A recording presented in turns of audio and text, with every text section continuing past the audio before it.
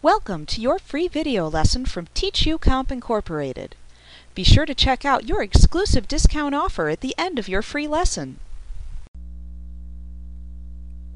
Publisher comes with several graphics known as clip art, which can be inserted by either changing the Task Panes drop-down menu to the clip art category, or by clicking the picture frame button and then selecting clip art from the pop-up menu that appears.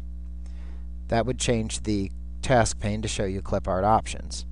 Now in the clip art task pane, you enter the word for which you are trying to search for clip art into the search for text box.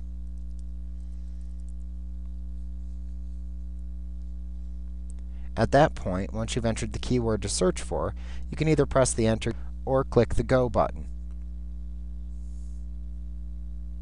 You can also specify where to search by using the Search In drop-down to select which file or collection of clip art to look within.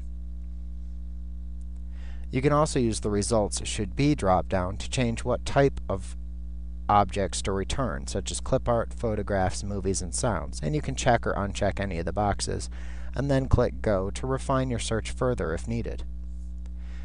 To then insert a clip that's being shown in the results set, just click on it to insert it into your publication. Thank you. We hope you enjoyed your free video lesson from TeachUComp Incorporated. Like what you see?